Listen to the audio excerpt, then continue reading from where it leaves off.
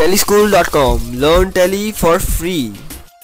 Hi guys, this is Richard Shah from Telly. Today we are going to learn how to pass stock market entries in Telly. It is really very simple and quick and easy to pass stock market entries in Telly. Now there are two types of entries in stock market. One is for investment in stock market and second is for business in stock market. Today you are going to learn how to pass entries for business in stock market, that is you are doing regular trading in shares. So let's quickly jump onto the voucher by pressing V. So you need to pass journal entries for passing the entries related to stock market as a business. So suppose say if I want to purchase 10 shares of Reliance at a price of 1000 per share. So the entry will be something like this: share purchase account. This is a share purchase account that I made, that the ledger I made under the purchase accounts, and set inventory details to yes. So it will pop up the menu like this. Now in this you have to create Reliance named script. So let me quickly just show it to you. So here it is. You have to make the name Reliance.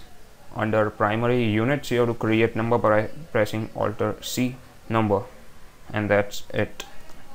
Reliance. So we want to buy 10 shares at a rate of 1000 per share.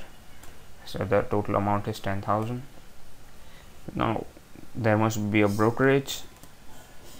So therefore by share brokerage, I have already created the share brokerage ledger 2 under the head direct expenses. So let's say on an average the brokerage is 100 rupees, and therefore 100, and the total amount goes to share broker, which is 10,100 rupees. Now press enter. The entry is passed. Now let's see the reflections in the balance sheet first. So here it is: sundry liabilities, that is sundry creditors, current liabilities, sorry, that is 10,100 rupees that you owe to the share broker. And here it is: closing stock of 10,000 and the current loss of 100 rupees on brokerage. Since I haven't passed any other entries, it is reflecting the profit and loss. It is reflecting loss in the profit and loss account. Let's quickly jump onto the profit and loss account. So here it is.